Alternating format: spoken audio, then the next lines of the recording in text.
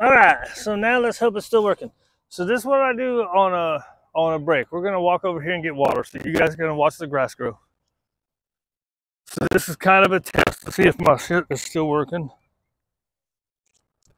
I've got a green light that tells me that's working. So look, she's actually sniffing right now. When we were at Cottonwood after we did some work and play, you want some water? No? Okay. She would refuse to sniff. Usually after you do some stuff and you go give them a break, they're gonna sniff around. There she goes, a little bit of sniffing. Now again, sniffing is prey drive. So it's kind of keeping her back. So this is why you do a break.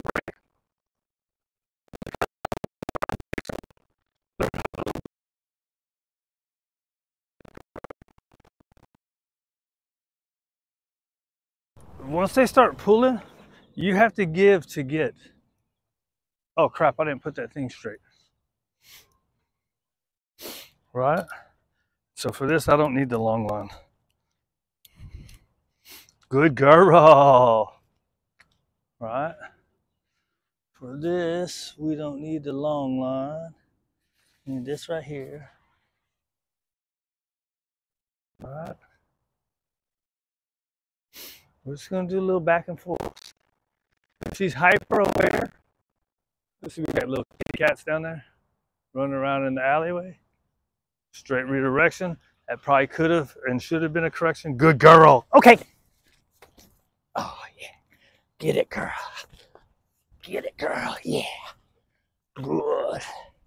Right? You have to give them an outlet. Tugging, flirt pull, fetch to a lesser degree. Oh, well, I mean, it's chasing the ball, but it's fulfilling and satiating that need. I think what I'm going to do, I kind of started going to pressure with her drop it. I think I need to stick with this for food. The reason I went to pressure is because I'm thinking food, prey, right? Ready? Drop it. You hear a little frustration there? Ooh. She doesn't want to drop it. Good girl. It's eye contact. Good girl. Okay.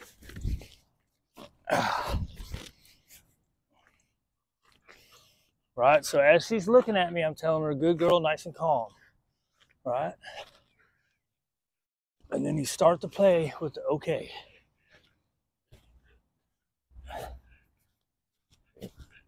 Yeah, get it out, girl. Get it out. Oh, yeah. Get it. And usually what I've been doing is just letting her tug. If she looks away from straight ahead, that's when I start tugging more. I didn't right there, but right. So like here, I'm just letting her do her thing. If she was to look sideways, that's when I start tugging. Yeah. I mean, I can still do it, but I got her one hand. Wait till she's done.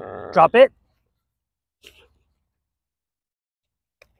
Trying to give a little more of a pause there.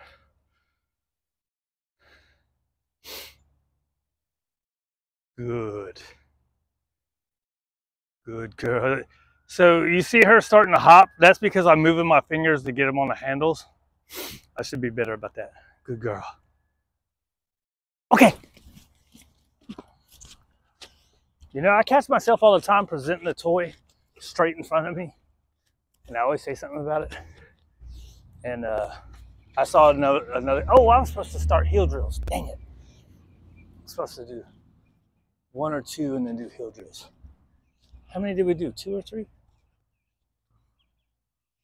Right, so the reason I want to change a lot is trying to get her to change her mentality more, right? It's more practice of her changing her mindset. Ready? Drop it.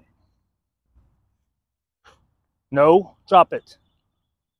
So here, good. So see there? In other ones, I was having to use pressure. That one, just grabbing the leash, made her stop. Right? You see how she gets food and immediately starts looking for the squirrels.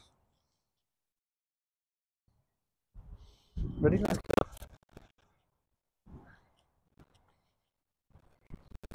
Good girl. Cat's no longer playing in the alley. Very nice turn. Good girl. Typically, I would use food right there because so look, we need to build value in us, right? In moments like that, when they do good, building value is. However, food and play are both prey drive, and what we're trying to do with her is get her to change gears, get out of that prey drive all the time. Always in prey drive, she is. Right? So see, we got some nice turns. So, right, so you go out and you play. Good girl. You play to satiate that prey drive 5-10 minutes, right? Get some of it fulfilled. Settle it down a little. Now she can pay attention a little bit. Right, good girl. So now let's try a little bit of our obedience work that we haven't been working enough on. Ready, sit. Good. Down. Yes. I should do that backwards. One of my big things about stays and downs is breaking off. But I did a yes. As soon as her belly was down, I yes and moved. Right? So that's something that I'm working on for me. Right? Ready? Down. Yes. There we go. It's better. Right? I did my yes. And she's kind of slow, even following the food. So that's another one I'm trying to get. Usually by now, I would not be using bait. Right? So I have this numbers thing in my head. And it's depending on who you listen to.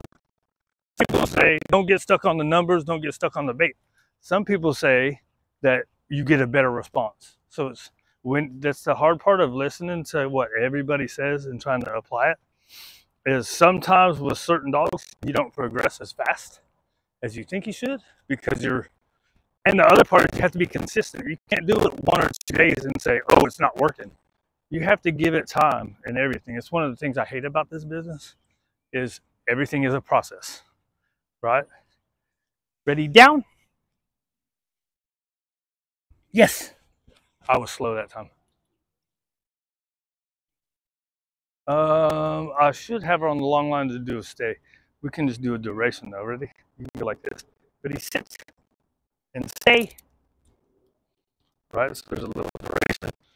A delay. Nope. Stay. Stay. I threw her off. Nope. Stay.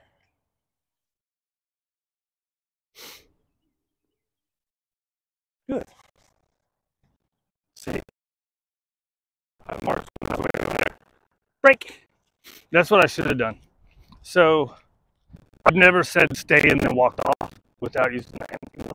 What I should have done is said, and I've never done it from the side, or have we? I can't remember. So let's go back into another play.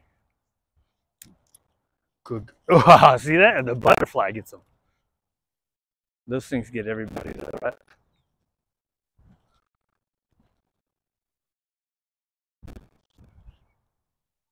Good. That's a pretty good turn, right?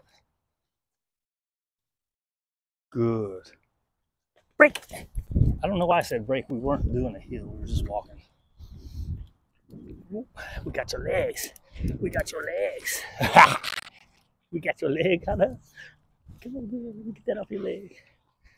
Good. Get it. Get it. I think we're about out of time. So we're going to do this last tug. Let's see if we can get a good drop it. Oh, get it, girl. Come on, get it. Yeah. Good. And I'm kind of being hard on the tug too, right? So I'm doing it too much tugging. All right. Ready? Drop it. Nope. Drop it. All right, so now I am going to pressure. Good. Good. Okay. So now let's see if we get a good drop it. Right, so if I have to nope drop it, I'm going to go to the pressure. Girl, what you going for my handle for? Drop it. Nope. Drop it. Good. Okay. She's like, what the hell? Right, so the pressure becomes kind of a negative consequence of not doing it, right? Of not following the note. You don't want to note. This is one thing I don't like to note drop it a bunch of times. Whereas other things I'll be like, nope, reset. Drop it. Now she's not tugging, so I can go food first. You're a good girl. They don't care. So let's do a little heel drills and put you up. Give you your breakfast. Let's just do one figure eight because I'm pretty sure. Hey, you know what? I'm not using my phone. I can tell. Good girl. I can tell what time it is. Oh, 8:47.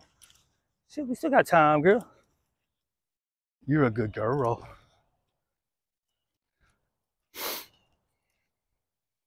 All right. So all these correction and pressure is so bad.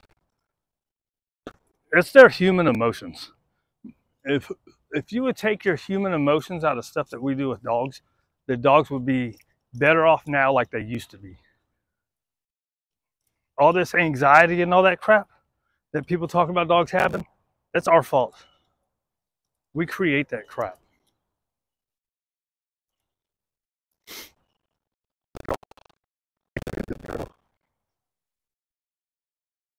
Oh, very nice. All right. So let's end it on that. Good girl. You know what? I am going to give her some rewards here. Even though it's prey drive. All right, let's turn this on.